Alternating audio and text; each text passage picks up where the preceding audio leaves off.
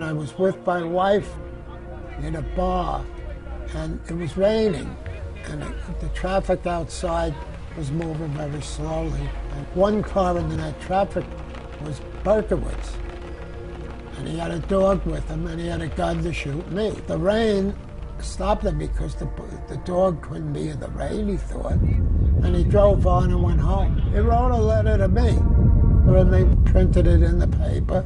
They say, why would he write to you? I said, what? Who else would he? What, are you kidding? What, are you nuts? You don't write to Breslin. Who do you write to? Get out.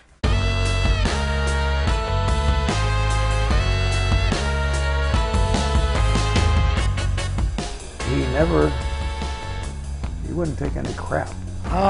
Goodbye. Goodbye, Sheriff. He's from German television. Just hold on. German. Okay. You ain't German. Who are you? Please tell us. I'm nobody. Come on. Nobody. New York City wouldn't be New York City without Jimmy Breslin. Jimmy Breslin created a certain persona and a voice that I identify so strongly with New York City that I can't separate the two. And of course, the way that he did that was through the writing of his column. Oh, that was the place. Newspapers was a world unto its own as you picked it up.